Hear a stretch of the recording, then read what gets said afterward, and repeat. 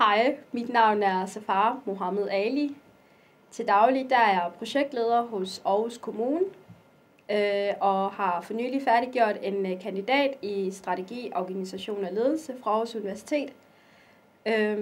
Jeg vil ikke sige, at min barndom den har været meget anderledes fra mange andre danske børns. Min dagligdag har været meget præget af de samme ting, som blandt andet overnatninger, fødselsdagsfester og fritidsaktiviteter.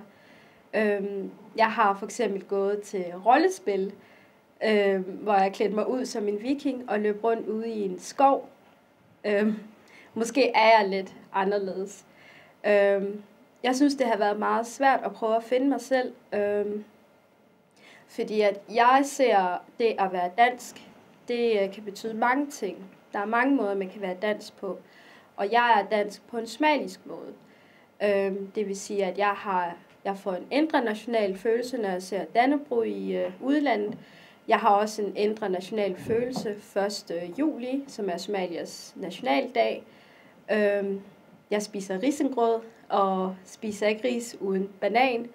Så det er det, jeg er. Jeg er en somalisk-dansker.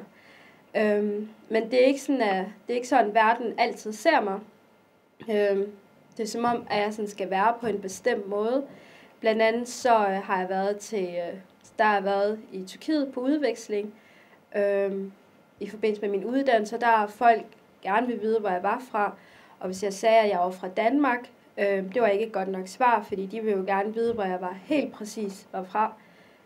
Sagde jeg, at jeg var somalier, så begyndte de straks at tro, at jeg var en eller anden høvdingsdatter, som var blevet sendt ud på landsbyens regning.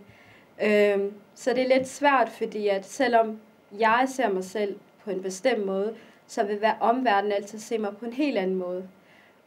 Og det er derfor, at jeg er Blå Stjerne, fordi at vi ser de her kulturelle mangfoldigheder, der er iblandt os, som en styrke, stedet for at sætte folk i en boks.